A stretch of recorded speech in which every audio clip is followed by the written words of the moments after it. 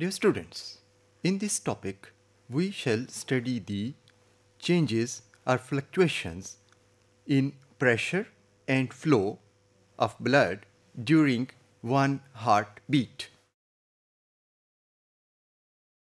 You know that chambers of the heart contract during each heartbeat in a sequence. The rhythm of these contractions results in a sequential fluctuation of pressure and flow of blood in the circulatory system. We shall study all the contraction and relaxation events of the heart in sequence and see their effect on pressure and flow. First, we shall start from the diastole phase. During diastole, the aortic valves are closed. Ventricles and atria are in relaxed position. The pressure difference between the relaxed chambers and the systemic and pulmonary arteries is large. यानी कि जो arterial system है उसमें pressure comparatively ज़्यादा है और chambers relaxed हैं उनमें प्रेशर कम होता है, इसलिए प्रेशर डिफरेंस ज़्यादा होता है. During this diastole, the atrioventricular valves remain open. इसलिए blood from the venous system, जिसमें के प्रेशर ज़्यादा है, flows directly into the ventricles via the atria by venous filling pressure. Venous filling pressure जो है वो ventricles की filling में important role play करता है. Now, the next phase is the atrial contraction. When atria contract, as a result, pressure rises in them. As a result, the blood is ejected or flows into the ventricles. Dear students, the atrial contraction provides only 30% volume of the total ventricular output or ventricular capacity.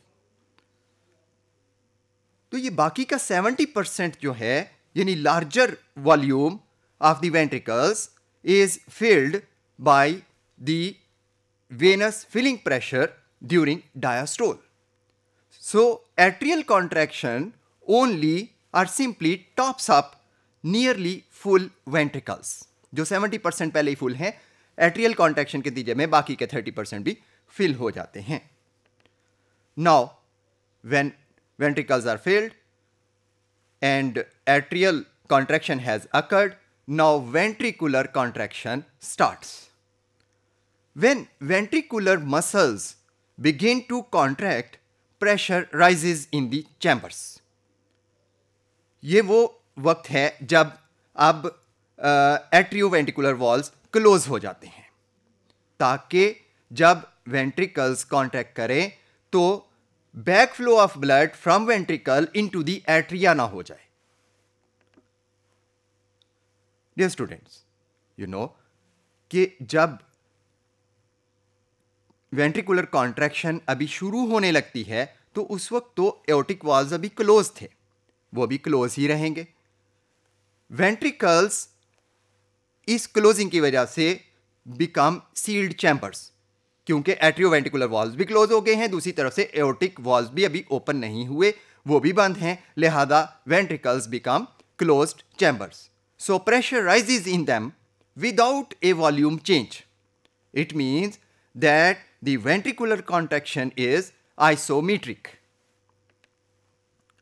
Now, as the pressure in ventricles exceeds that of the aorta and pulmonary arteries, the aortic valves open.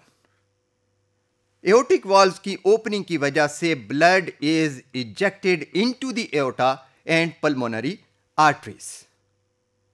As a result, blood flows into the systemic and pulmonary circuits and ventricular volume decreases. Dear students, after pumping, the ventricles begin to relax. Intraventricular pressure falls. Aortic valves close. Atrioventricular valves open.